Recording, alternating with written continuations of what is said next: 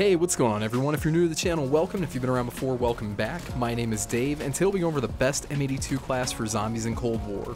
Before we jump in, I just want to mention that if you guys are tired of videos that take 15 minutes to get to the point, please hit that sub button and drop a like.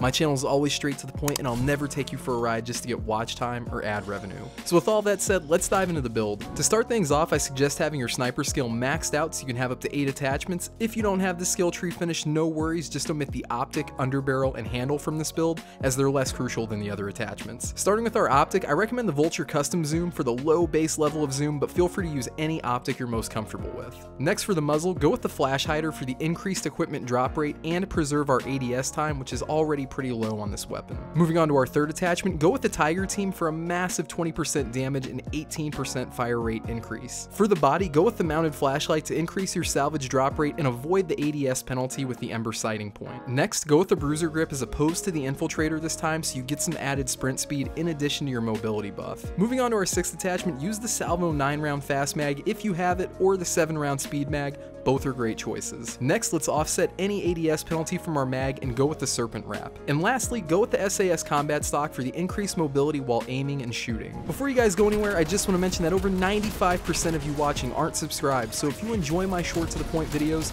please consider dropping a like and subscribing for more content. Anyway, I hope you all dig the build, and I'll see you all next time. Peace.